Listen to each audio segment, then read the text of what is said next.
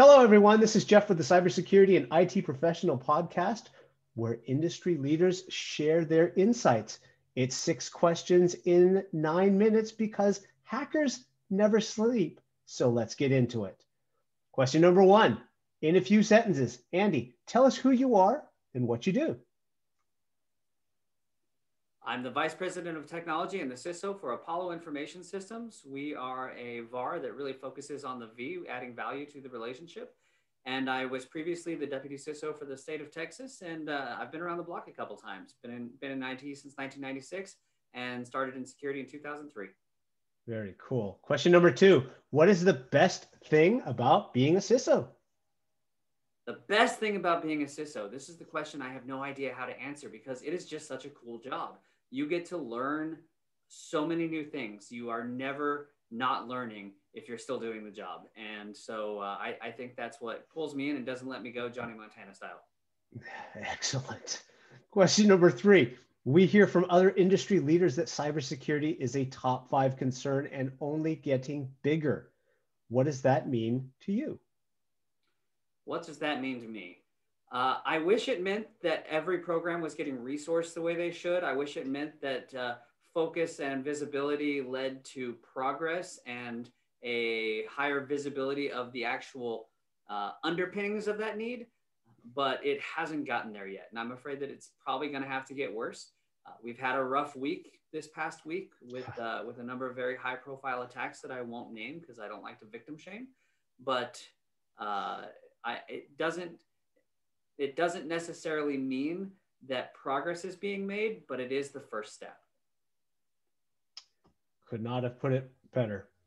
Question number 4, and we started talking about this already. What insights about why you don't actually work in security would you like to share with our community?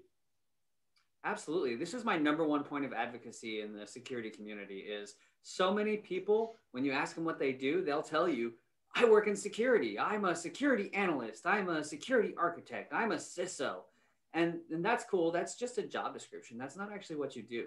None of us actually work in security unless our day job is providing outsourced security services. And even then, our company still sells something to get that contract, which means we are in the business. We are all in the business of whatever the company we work for does. If you're a CISO or a security analyst or literally anybody working at a company that builds cars, you are in the car business. If you are in the banking industry and you're the CISO at a bank, you're the analyst at a bank, you're actually a banker who happens to support the secure delivery of financial assurances. You are not an actual security person. That's just what you do. You are a banker.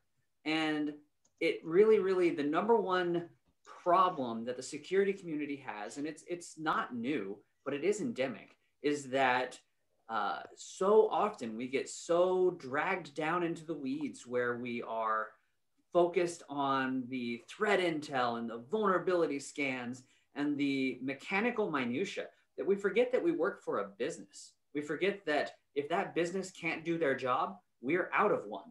We forget that the revenue of the company is what pays our paycheck. And we argue with each other, and I've been guilty of it too, where we say, well, the business just doesn't understand and they don't get it. It's not the business's job to get it. It's our job to put things out there, explain them, and join the conversation in a way that allows us to bring them to the table and allows us to stay at the table.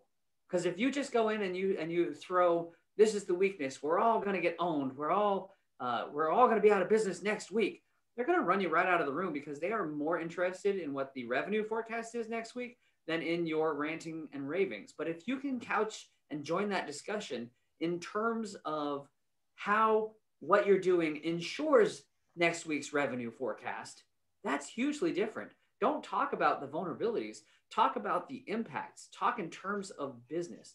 And it's very hard. We've all, another perennial challenge is describing the needs of security in terms of business and describing the benefits of security in terms of business, because we very rarely are able to say we make the company money. It's a cost center, but IT in general is also a cost center. Around the enterprise, some areas are getting better at demonstrating a return on investment, a return of value back to the organization as a direct metric of cost, right? We cost this much to do a thing, but our thing brought in this much money. And unless you are doing that thing at a security company and writing the security tools that you are then selling and possibly also using, that doesn't apply. And so you have to come up with different ways to couch that. Things like learning terms of cost avoidance. What is the future cost avoidance? And what is the return on security value or investment? Because if you change that and you add, instead of ROI, you say ROSI. At Apollo, we call that the ROSI, return on security investment. And you look at it in terms of containment, avoidance, future reallocations. So if you can look at your portfolio and look at where the highest risk is, because that's all we are. We're risk management professionals who happen to have a particular set of skills, Liam Neeson style, right? We are out there focused so heavily that we forget to take the time to learn what we actually do for a living. That's why we don't work in security. We're in banking, we're in automotive, we're in global logistics, we're in technology, we're in finance, we are all of those things, and we happen to secure the delivery of that business. And if we lose that focus, or if we never take the time to gain that focus, we're never going to reach the full potential of the value we can provide back to our organizations. And so that's why it's the number one point of advocacy for me. And I think that if I could come up with a curriculum to help people understand what each of their businesses do, I'd probably be rich tomorrow.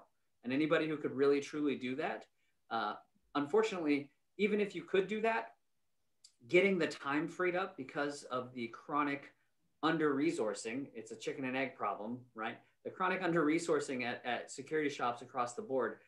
One of the reasons that we get stuck in the mechanical minutia is because we don't have the resources to take the time to think strategically and get out of firefighting, the tactics of day-to-day firefighting. And so we have trouble taking a far enough step back to get that full perspective. And so I know that there's going to be a lot of folks out there who just say, I don't have the time, or they won't listen. But trust me, if you take the time to actually learn their language and speak to them in their language of business, of revenue, of finance, of automotive, of logistics, you will make leaps and bounds progress more than you ever thought you possibly could. How are we on time? We're doing good. Wow. And I have to say, I was taken by your response. Okay, listen, we got a minute left. So final question. What is your favorite piece of retro technology that makes you smile? So my favorite piece of retro technology is probably not one that you've had. It is a hand plane. Woodworking is my hobby, and it is absolutely amazing. If you think, right now we have power tools left and right, but if you think about it, we are not the first generation to produce fine furniture. The tools that they used back in the day to do these things are amazing. They are works of art. So I love my NES and my Atari, but my favorite retro tech are hand tools. Beautiful, beautiful. Love the reach back on that one. If our viewers want to learn more about you, what you do, what Apollo does, what's the best way to get in contact with you? Check us out at our website, apollo-is.com. Brilliant.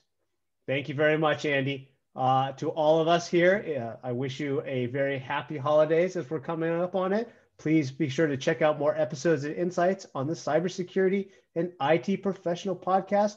My name is Jeff. Thank you so much. Have a good day. Bye-bye.